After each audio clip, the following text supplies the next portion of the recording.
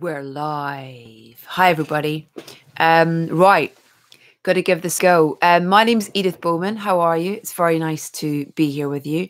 I have a podcast which is called Soundtracking with Edith Bowman, and every week we provide you with a brand new episode with someone from the world of film and TV, where they talk about their relationship with music, both professionally but also personally.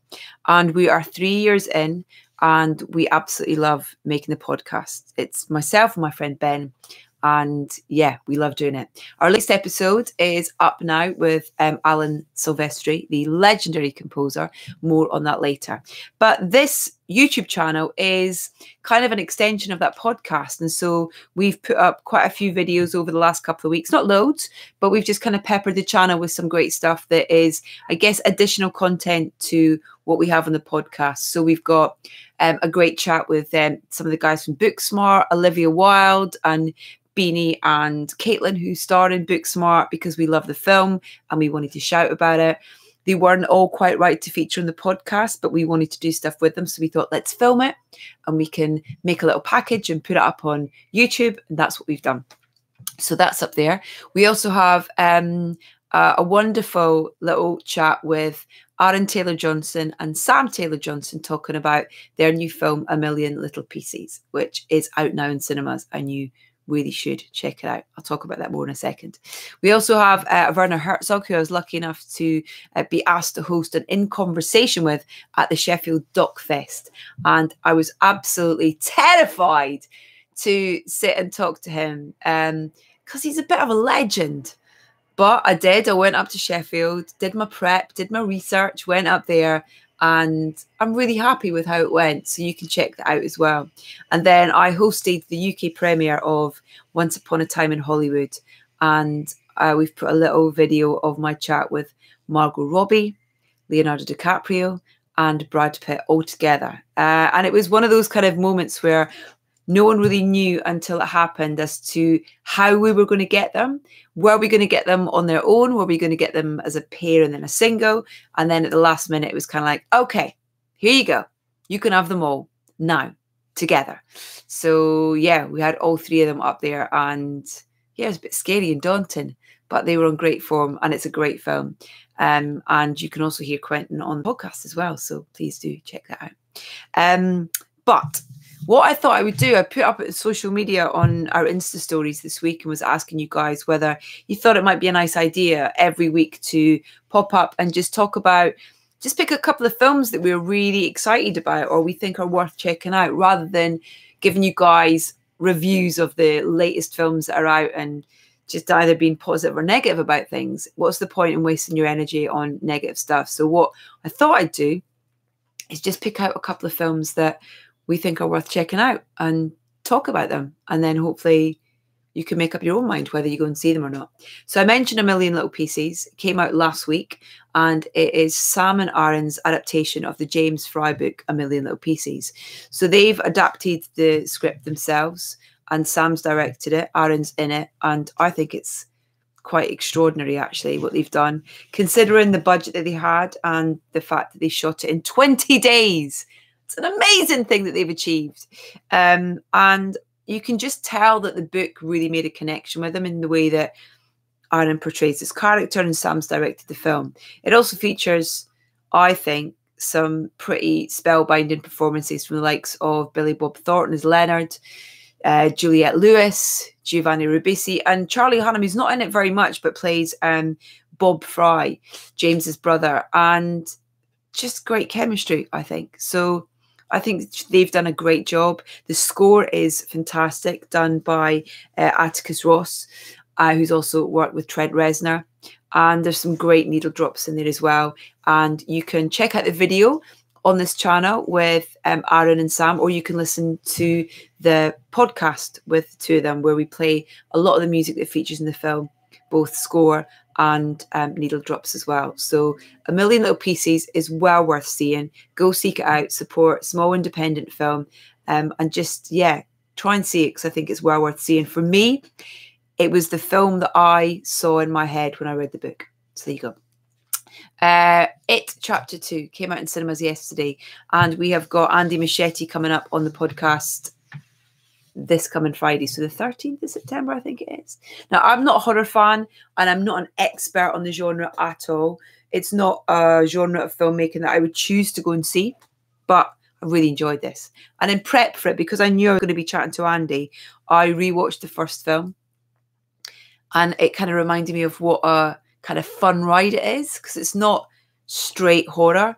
It's clever. Obviously, it's Stephen King, so it's going to be. But what I love about the way that Andy and his team have chosen to adapt this one book into 2 films is that the first film is just the kids, whereas in the book, it kind of flits between the 2 sort of time frames, the kids and then 27 years later. But they made the decision for it just to be about the kids in the first film, which I think was really, really clever. And Pennywise is just, amazing. So terrifying, so creepy, so brilliant. And in the second film, it's the adult versions of the kids. The casting for those, by the way, is perfection. It's so brilliant. But what you also get as well as the adult versions is the kid version, so it flits between the 2. And what's really clever and what the second film really does is, obviously, these kids went through this incredibly traumatic experience. And because of that, it's messed with their memories and the way that trauma can almost create memories in a different reality. And so they address that in the second part, and I think very cleverly. There's lots of things that are different about the second film as well. Even Pennywise, little tiny nuances that I think that they've just kind of treated with them, excuse me, a lot of respect. But I just think it's clever. It's kind of bigger. It's more bombastic. It's more gregarious, I guess, is the word that I'd use to describe it. So I really liked it. Again, a brilliant score. Benjamin Wallfish is back doing the score for it. He did a great job with the first. There'll be things you recognise in the second film as well that featured in the first. A lot of great needle drops as well. Not as many as the first film, but still quite a lot of them as well, which is great. So that's all good. So yeah, It Chapter 2. Just go along for the ride. Yet scary, but it's not kind of... It's kind of fun scary. It's heart scary. It's kind of, yeah, it's really hard to describe because it's a different type of horror film. But I thoroughly enjoyed it. What about on the old streaming services and home ents and DVD stuff? Out on Monday, the 9th of September, is Brian Welsh's Beats. Great little film, which is an adaptation of, it's based on a play by Kieran Hurley, who also worked on the script with Brian, and it's set in 1994 in Scotland, proper in the kind of time of illegal raves. These 2 young teenage lads who are best friends, who can't come from the same sort of area, but have very different home environments. It's not different backgrounds because they do kind of come from the same kind of area, but their environments at home are very different, which gives the expectation on their paths and their future different focus. So this whole story focuses on these 2 kids who are being kind of drawn in different directions, but they're sort of also drawn towards the idea of attending this illegal rave and having the best night of their life. And I loved it. I think the music in it is great. I think Brian has directed an extraordinary film, gotten some great performances out of not just the leads, but the supporting cast around it, and a really beautiful snapshot of the heart of that time and culture. So seek out Beats if you can. Another thing, excuse me, that hold on one second. Wow. Another thing that I'm going to go and watch right now is, as soon as I finish this, is Peanut Butter Falcon, which is coming out on the 18th of October. I've heard such great things about this little film. Shia LaBeouf and Dakota Johnson. So I'm going to go and watch that. And maybe I'll report back and tell you some more. If you like this, it's dead easy for me to do.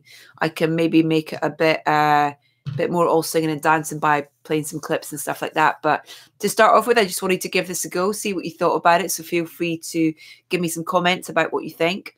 Also, if you've seen any of the films or you want to see any of the films or what you thought about them, please leave comments and let me know. Subscribe to the channel. We'll try and keep kind of feeding you some really interesting content that we can get over the next little while. And in the meantime, make sure you subscribe to the podcast because we're very proud of it and we love what we do. And we put it up every Friday. There's a new episode every week.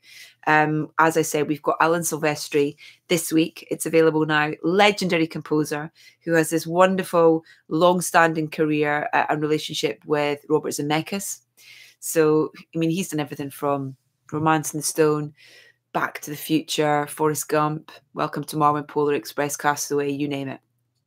Chips as well.